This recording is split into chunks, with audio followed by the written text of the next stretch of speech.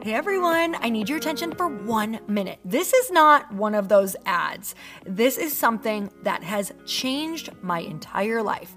If you've been listening to this podcast, you know that this is all about personal development as the foundation for everything good in your life. And this podcast is now sponsored by Growth Day, which is the world's first all-in-one personal development app. I mean, oh my gosh, can you imagine having everything all in one place that you need to create the life that you want? Now you can. So if you've been struggling with your motivation, your mood, your productivity, or your purpose, you have to check this out. Growth Day helps you consciously change your life and achieve your potential. It has all the self-improvement tools, motivational classes, and life coaching all in one place. So many of us want to improve our lives, but the question is how? Where do we start? What do we use? How do you get unstuck? How do you make self-improvement stick? Well, research shows how. It's when you consistently journal, track your habits, set goals, learn from empowering mentors, and challenge yourself that you'll be happier, healthier, and more successful. But let me ask you something. Where do you actually do all of your personal development work? I have to tell you that over 300,000 people use Growth Day for a reason. It works. It's the world's #1 software for self-improvement. Growth Day has an amazing mindset journal that I absolutely love, a habit tracker, and a goal-setting system. In fact, I bet if you went to my stories this week, you probably saw me using the journaling app and telling you to do it too, because it's the first time that journaling has ever actually stuck consistently in my life because of this app. And best of all, Growth Day has live inspirational classes every single week from the world's top motivational speakers and life coaches. These are people who have impacted my life in huge ways. These are mentors who I already knew and loved. In fact, this is something that's so huge for me, you guys. I personally teach a class in Growth Day every single month, and it is one of the most fun things that I get to do, and I'd love to see you there. These classes will truly shift your life. There's always something new that you will learn. So join me and 300,000 achievers growing our lives with actual real intention. Visit growthday.com/Lori for a free trial. Yes, you can try this for free. So go to growthday.com/Lori and go live your best life. You guys, that's growthday.com/Lori. And I can't wait to see you there.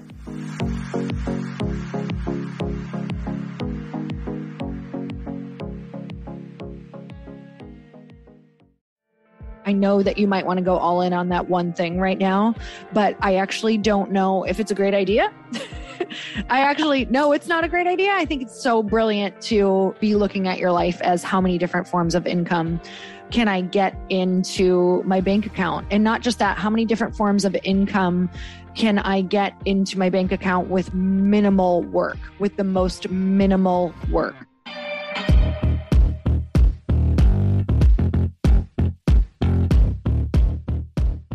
Hey, everybody, welcome back to another episode of Behind the Scenes of Building a Business. I am sitting here with my Chief of Staff, Lauren Kuhlman, and we're so excited because we're going to answer your questions this week. Lauren, what is up? How are you? Hi, I am feeling really good today, actually. We've had a big project this week. It's Friday. We got the project done. I mean, the deadline was yesterday, so I knew Friday would come around and I would feel like a different person. Very accomplished. You literally crushed it too. And Lauren keeps me on task. And I swear to God, if I did not have you during this project, it literally would have been one of the most stressful experiences of my life. Because it was so much project management. We are getting together things for not only the Lite Pink website, but also for my website, just because they're going to kind of go hand in hand with what we're going to be all launching with Lite Pink. So we want them to support each other. And let me tell you that getting 2 websites together, launching 2 websites, redoing them, rebranding, one in itself is insane. 2 is just next level. So we just got our first major deadline in, which was last night. Oh my God, it was the craziest. And I had a dinner that was really important to me last night, just for so many different reasons. And I was literally, Lauren and I were on Zoom while I was putting makeup on, doing my hair. We were answering questions, like last minute everything. Woke up at the ass crack of dawn to see if I could like sneak some things into the deadline. And like try to finish things because they didn't go right yesterday before I was leaving. And, you know, we totally could have been probably psychotic and neurotic together. I feel like you thrive under deadlines. How did you feel? I found that out about myself. I mean, I always knew I thrived under deadlines because I'm like, okay, I have to shift my focus under one thing and not 100 things today. So I always know that works for me, but I always know it's not ideal to do every day. So when I was doing it this week where it was like, okay, like you have the deadline Thursday, you have to get this done, even though other things need done. It was also like a good feeling because I'm like, okay, there's other things that need done, but they're not as urgent as this. Where on a day-to-day basis, all things kind of seem urgent to keep moving everything forward. But when there is a big project, it's so nice. I feel like I got all of this done in such a shorter amount of time than I normally would have because I didn't check my email hardly as much. I didn't check Slack hardly as much. I didn't email all the people back right away that I normally would or look into things or whatever. But it literally let me focus on one project at one time and have my mind focused on one thing for such a long period of time that I'm like, okay, I can understand right now what the homepage is versus the about page or whatever with, you know, when you go somewhere else for your email and then you come back and you're like, where was I? And like, how did that all connect together? It literally flowed so well. And I feel like I did better work. Like my mind was firing. I'm like, okay, now this is next. We need to remember this. I wouldn't have maybe remembered everything if I was bouncing back and forth for a month.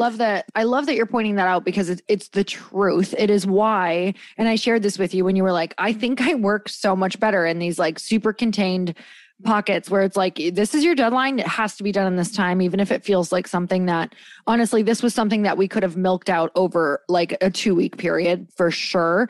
And it was pretty much all done in like 2 to 3 days. And so I find that I work better like that as well, because what happens, it's the time that it takes to move from one thing to the next and refocus. And that is so right down to like looking at your phone at a text. Then it's like a 30-second to 1 minute, time frame to get even refocused back into your computer again. And let's be honest, you go to your text, then you're all of a sudden checking your social without even knowing it because you're now a programmed robot like everyone else in the world. Or you check your text and you're like, I better check my email. And then you write back to one email. And by this time, it's like 20 minutes later and you're distracted. And then it takes refocus time. And you're like, well, hell, you know what? Let's go to the bathroom and get another sparkling water. So you've now wasted like another hour or two. This is real. Like this is really how people function all day. Oh my God, you're nailing it on the head. Instead of like, okay, you know what? This has to be done like tomorrow. And if not, I'm screwed. Guess what? All distractions suddenly are eliminated. Yes, you're frustrated. But at the same time, you're like, oh my God, I've got nowhere to run. Do you know that feeling where you're like, I have nowhere to run because I'm out of options.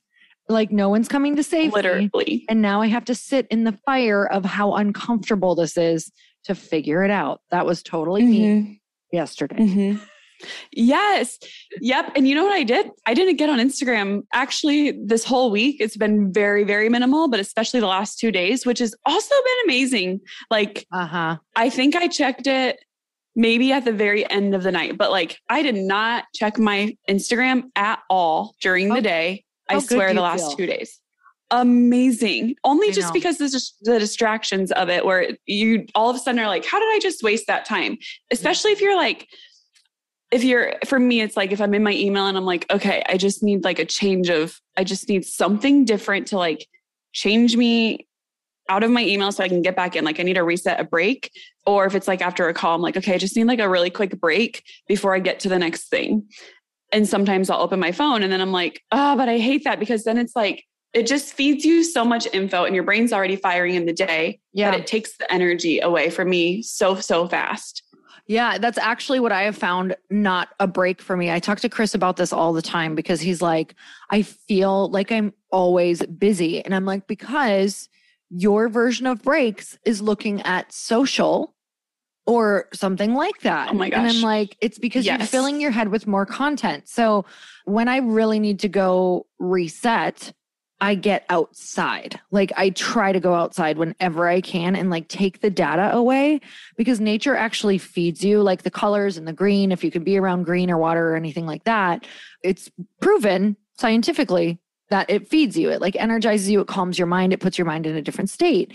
When we just go from one state of stress to another state of stress, because that's kind of what's happening in your brain when you look at social. It's just like a lot of bits of information. So you're having to like go over everything. And honestly, I don't know if I've ever been on social where I haven't compared myself to someone else and lost immediately. That's like not a great break, you know? So it's the like doing more. You see it and you're like, shoot, I need to be doing this and this and this more because I'm seeing this person do all these things. Yes. Oh my God. All right. Well, let's get to one of the questions today. Let's start with one of whoever sent in the question. Who do we have? We have Michaela McNatt, who asked this question. She said, how did you navigate phasing out of previous businesses as you launched Lite Pink, both financially and mentally? For example, did you have recurring revenue or other income streams that would remain even with your pivot? And did you mentally focus 50-50 on Lite Pink and your previous businesses until you proved the concept? Or did you decide to go 100% in because you knew it was your purpose to do so? All right. These are such amazing questions. So when I was thinking about starting Lite Pink, I did have multiple income streams, and one of them would stay the same, which was network marketing. And another one of them, because we had built that up when we went really deep, like we went 8 years of building and we've had it for, oh my gosh, probably 13 years now. So I know that I was in a different position than other people, but there are things that I would say I would recommend, like if you have something where you know that you could build it up to a place where it could be an income for you that is regular, that's always helpful. It takes some pressure off of having to make decisions in your life from a place of fear all the time. Not necessarily saying you wouldn't, or that's how it would be if you didn't have network marketing or something like that. But okay, so the first one was I had an income stream, along with obviously my husband has multiple income streams, and we're invested in a lot of different things. We're invested in over 10 companies now. So with that said, yes, income streams. I had another income stream that has gone down since I started, which was we had different memberships. So that was a regular income stream for us, fitness memberships. And then the other things that I was doing was launching courses all the time. And then also when we were selling a book and just different events like that, or different events, which we had the Bliss Project, I was doing some other different events. So I did let go of those income streams because every year the Bliss Project was like a nice bonus income stream. And then all of our things that we were selling, our e-courses, was an amazing income stream. And while we're still selling part of them, it's mostly through Chris, but I have like that has dramatically gone down when I launched or when I started Lite Pink. But if you're going all in on a business and you don't have that, that's not necessarily a super fun spot to be. Like if you don't have an income coming in, and I don't actually suggest it. I think that you should get your income to a place that feels good for you before you go all in on that like life project or that thing that you want to do. Cause that's really what I did. Like before I started Lite Pink, I wanted to get my life to a place where I could start to make decisions based more on exactly what I wanted to do rather than what I still needed to do. And like courses and events, as much as they were my life purpose, I also needed to do them like to make money. So it's really looking at how can you get an income stream that supports your life, that gets you to a place where you're like, okay, this is like the money that I want to be living on. And then how can you start your thing on the side or start transitioning where, yes, you're getting the income from the things that you need to make money from, but you get that to a place where you can now kind of like, that can hold steady and you can go all in on the thing that you want. Love that. And it's a good idea too, if you could do something that doesn't require a lot of work, like a course, possibly. It does up front, but then you just have it up. It reminds me too of like influencers who make presets. Not that it's a ton of money to buy them, but if a ton of people buy your preset, You're making it all up front, and then you just have it live on your website or wherever it is, your Instagram. Try to just sell something on Instagram if you want, and get that recurring income from maybe multiple things. Yes. And I think that it's always smart to be super diverse. So even if you have the one thing you want to go all in on, I got to be honest, like I will never be all in on one thing. I will always have multiple streams of income because the world is changing way too fast right now. And I am never too rich or too big or whatever that looks like in the future to not make money on like smaller things as well, or try things out, because those smaller things can become the big things. So I'm so all about if something piques my curiosity and I'm like, I can really see how, that would be like an audience fit for me, or wow, I already use that product. Why can't I like affiliate for it or add it as a podcast sponsor? Like I really look at everything that comes in my world now as like, how can I make money from that? And I don't think that's a bad thing. I think that's a really great thing. Or, if I meet a girlfriend and we hit it off and I'm like, what does she offer? How could I like either number one, help her, or let's be honest, like when you're incentivized to help, even if it's your best friend, when you're incentivized to help, you remember it more. It's just how it works. So, it's like, okay, well, I just met this woman. She's amazing. She has this product. I love it.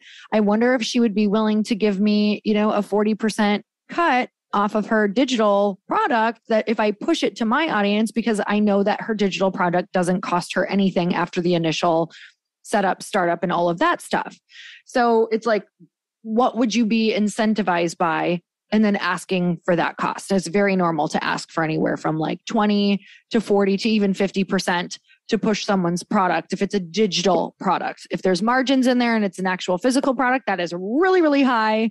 You will most likely not get that at all. So you kind of want to know what the margins are on that physical product. But these are all different ways to start looking at, like, I know that you might want to go all in on that one thing right now, but I actually don't know if it's a great idea.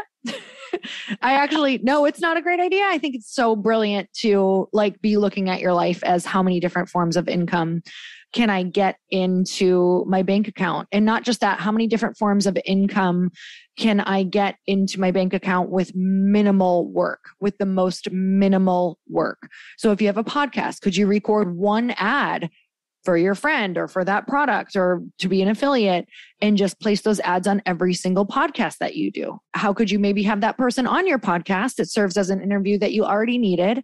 And then you could point everyone to a link where you get a percentage of the product sold. So I know that that's a more in-depth answer, but I think it's the answer that I wish I would have heard earlier. Love that. And maybe another thing too is just to add to that, if you need to acquire audience already, it's probably going to help you to do a couple different things too. Like you can make money, but you're also doing it to promote this new business that you're trying to create and get audience. So it's helping you in the long run while you're doing this work to get your money right now. Totally. I love that. All right, you guys, we always want to know your questions. You can text us. Lauren, do you have our text number? Yes. So text the words Lite Pink, 2 separate words, LITEPINK to 310-496-8363. All right, you guys, we're so grateful for you. We love to hear your questions. And until next time, earn your happy. Bye, everyone.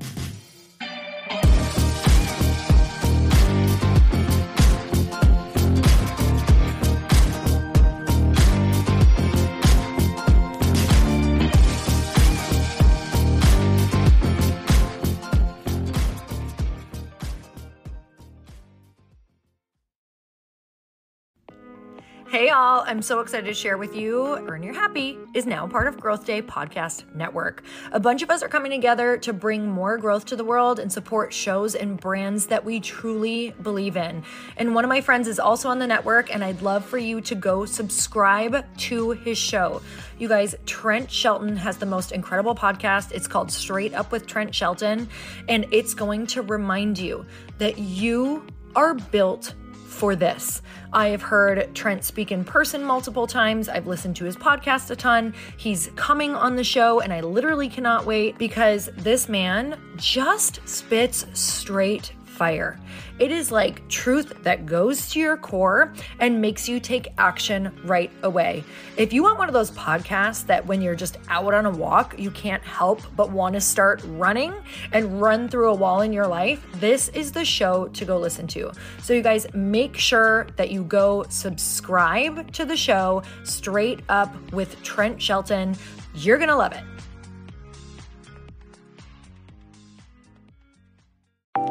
Want to know a huge secret to my success? Okay, not only my success, but just about every single person that I have interviewed on this podcast who is successful has this in common. You guys, they love to journal. They capture their life lessons and what they're grateful for. But a lot of people don't keep this up consistently, and most people do know that the research shows that journaling deepens your gratitude and increases self-awareness. But did you also know that journaling decreases stress and helps you achieve your goals faster? In fact, journaling is a huge differentiator between average performers at work and high-performing people.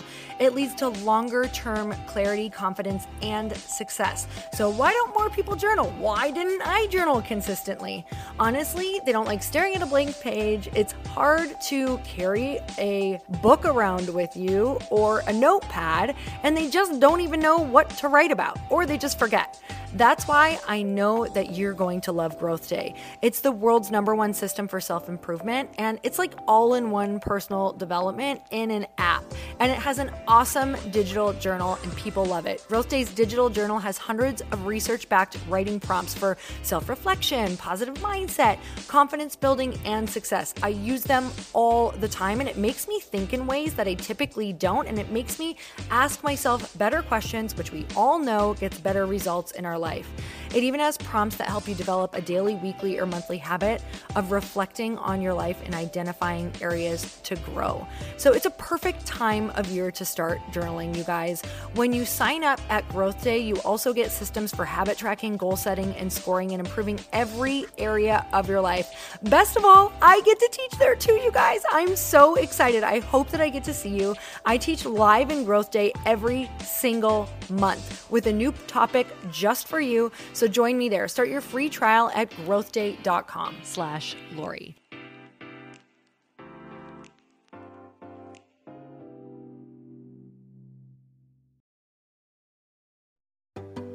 Hey, do you know what the big secret is this year?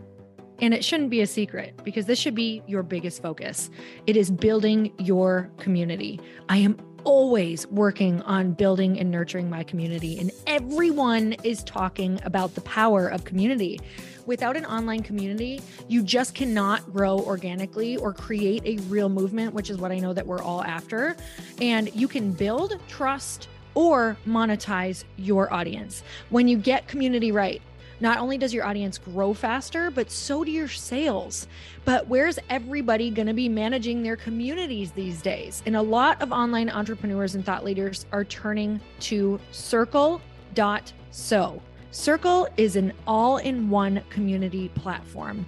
It lets you host content and create discussions, live streams, group chats, and memberships all under your own brand. And what's so cool about Circle.so is that you don't even need a website or Facebook group. Instead, Circle lets you build your own community site where you can host content and manage your members.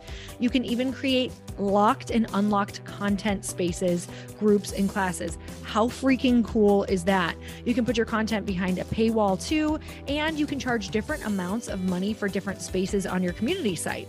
Circle.so is famously easy to use, and it has a free 14-day trial for you, so you can go check it out, see if you like it, see if you love all the options. Just go to Circle.so. Go check it out right now, you guys. Imagine being able to manage your community, start group chats and live classes, and accept payments all in one place. Kind of mind-blowing since this is usually spread all over the place. You have to log into so many different things. If this is the year to capture, organize, and monetize your community, head over to Circle.so. You can get a free trial and start building your online community right now. Just go to Circle.so. You guys, you get the 14-day free trial. So just go and see if it's for you. It's going to streamline everything and make your life so much easier. It's so freaking cool.